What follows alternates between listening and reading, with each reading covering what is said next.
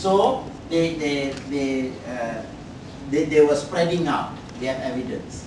Now, the Theravada, the Hinayana people, they were more conservative. They didn't travel too much.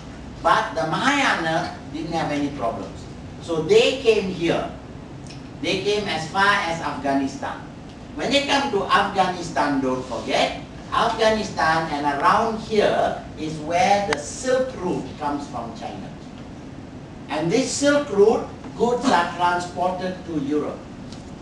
So we have the meeting of ideas. East meets West, meets South. So these Buddhist ideas are now going here. And places like Bamiyan, Afghanistan, Kazakhstan, all the stans are getting exposed to Buddhism already. But our story goes back to about 250 years before the time of Jesus. There was an emperor called Asoka. By the way, Asoka was a descendant of King Ajatasattu. Alright? And what he did was, in one day, or the story goes like that, but I don't know whether he actually did that, he killed 80 of his brothers, called them all to a party, locked the doors and just slaughtered every one of them. Except one little guy escaped. Yeah? Nigroda, Venerable Nigroda. He escaped and he became a Buddhist monk. And one day, Asoka meets him. And this guy, this little boy, preaches to Asoka. And then Asoka realizes in one battle, the battle of Kalinga, he expanded his empire. It was one of the largest empires in the world. He went killing people. In one battle, he had killed 100,000 men, women, and children. The Kalinga War. He won the war. But when he met Nigroda, Nigroda is actually his nephew. He didn't realize that. Nigroda asks him, all these things that you have done, okay, where is it going to get you? And his own karma ripened. And he said, yes, what have I been doing? I've been killing my own people in the name of power. Where am I going to take it and go? That moment he becomes a Buddhist. Right? And when he becomes a Buddhist, he becomes a born-again Buddhist. Always be careful of these guys who convert to a new religion, even if they are Buddhist. And Asoka is one of them. Okay? What he did was he became a champion Buddhist. And he went all out to spread Buddhism. It is said that he collected the relics of the Buddha from the 8 places, brought them back and redistributed them to 84,000 all over. And apparently on the same day, they were all at the same time, they were reburied. Okay? Anyway, but we have to be very, very grateful to Asoka. Remember, I told you we have Hinduism, Buddhism, Jainism, Sikhism. Only Buddhism became an export religion. Jainism is a small religion in India today. Sikhism is only outside the country because they do Bhangra. Okay. Alright. No. Jainism is as old as Buddhism. And it's a kind of connected. Sikhism has elements of Islam, an idea of one God. Jains no. Okay, so basically that's the very lovely. Anyway, so where am I? Asoka. So where Asoka, once he began, he not only does that, yeah, to his credit, he makes everybody vegetarian in the palace. They have unheard of before. And he stops all forms of killing.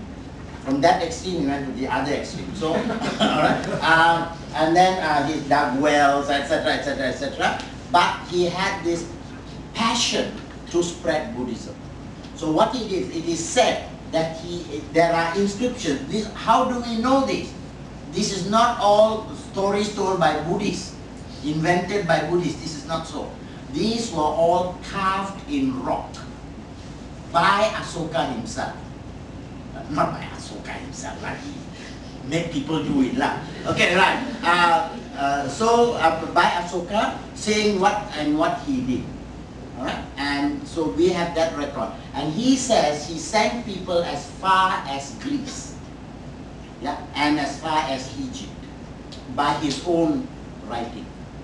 But for our purpose, which is important, is he sent from here, yeah, this is Pataliputra, this is where his capital was. He sent his son Mahinda. Don't mistake this for the guy from Malacca who's living in Sydney now. Alright? This is the first Mahinda.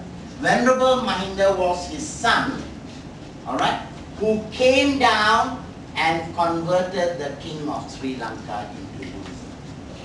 Alright? Then later he sent his daughter, Sanghamitta, with a branch of the Bodhi tree under which the Buddha was enlightened. The branch facing south. They cut the tree, the branch, chewed the thing, the roots came out, brought it and planted. So, and that tree still exists in Sri Lanka today. That means the original Bodhi tree is there because it's not from the seed, it is the tree itself. It's still alive, still there in Sri Lanka. The original Bodhi tree under which the Buddha was alive during Asoka's time. But Asoka's wife, sometimes wives I tell you, she was jealous of the tree. So she cut the tree down. But actually that is male chauvinist way of telling the story. But actually what happened was, she was upset. She was not a Buddhist. She was a Hindu. And so she was afraid of Buddhism spreading at the expense of Hinduism.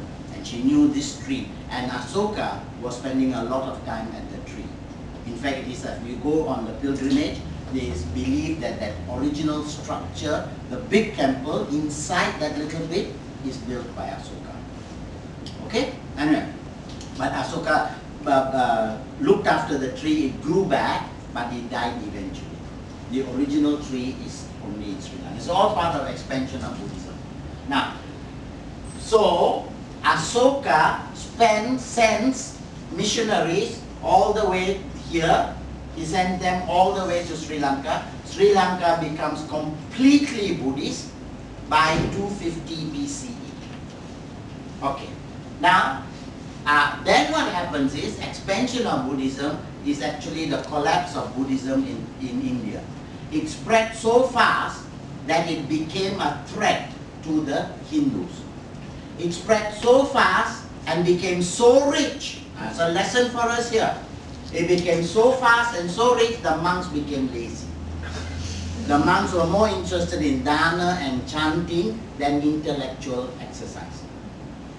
The Hindus, on the other hand, they developed their arguments and so on and so forth. By about the 7th century, yeah, when Bhattacharya, Sankaracharya, Hindu philosopher, challenged the Buddhists were not up to it. The Buddhists lost. Right? And Hinduism became powerful one more time. Right? And another thing about Hinduism, Sankaracharya did the same thing. The greatness of Hinduism. When any other religion, there is a threat to you, go there, cut it off, destroy it, push it away. All that you do is you push it underground. What did the Hindus do? The Hindus say, you want to be Buddhist? No problem. Come and join us. What they did was they made the Buddha into one of their gods. So the Hindus said, hey, buy one, free one. Okay? So when they did that, what Hinduism effectively did was to embrace Buddhism and embrace it so tight that Buddhism suffocated and died. And Buddhism would not have survived. Had it all, it would have been a small religion like Jainism, had it not been for the fact that it went to China and Sri Lanka. Yeah. Buddhism is just beginning to see a revival in India today.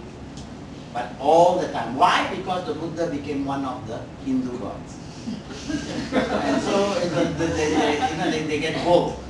Yeah? So it went that side. Now, from Sri Lanka, it lasted.